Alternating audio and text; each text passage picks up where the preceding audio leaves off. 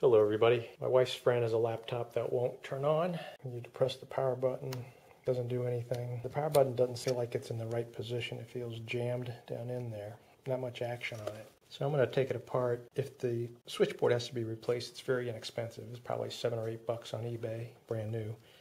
And the problem is getting to it, and all you need to do is Google the part number. You can pull up a Dell service manual. Dell's really good about these more recent machines. I'll walk you through step by step which screws to take off and which cables to disconnect, and you'll be able to get to the power button. So I have the laptop completely apart, and this is the switchboard here. There's a close-up view of the power button board. Here's a close-up of the power switch. This coin, for size reference, is a dime. The switch itself is this rectangular brass piece. And when you push the power button, this dome on the switch moves up and down.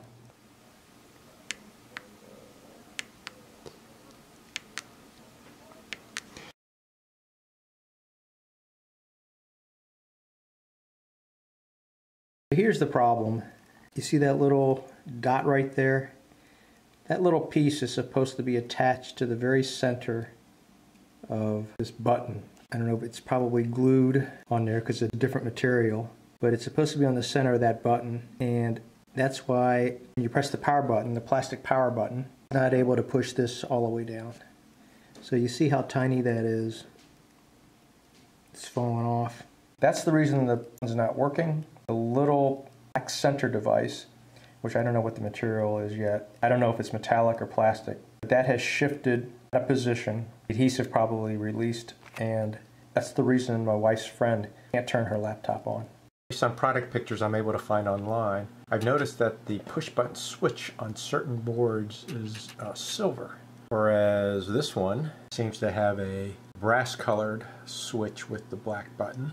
This is the back side of a board, and the part number is LS-B844P, revision 1. Various boards that I've looked at, the back shows a vendor. As this particular vendor is CGE. You'll notice different vendor markings on the back of identical boards. That just confirms multiple vendors are used, and I would assume vendors are free to substitute certain components, provided that the overall board meets the specification.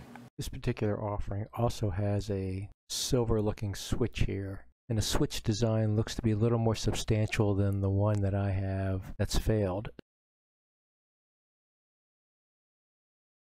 Here's a quick comparison of the two switches. The lower switch is my new one, the upper switch is my original. The original has the plastic packing tape over it. The new one, silver in color.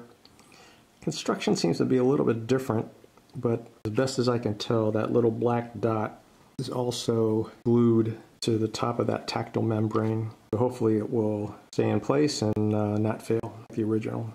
Time will tell. If this video helped you or you found this at all informative, how about a thumbs up and subscribe to my channel. Be sure to check out my other video which shows a hack that might help you get your PC working if you're desperate to do it quickly without waiting on parts to arrive.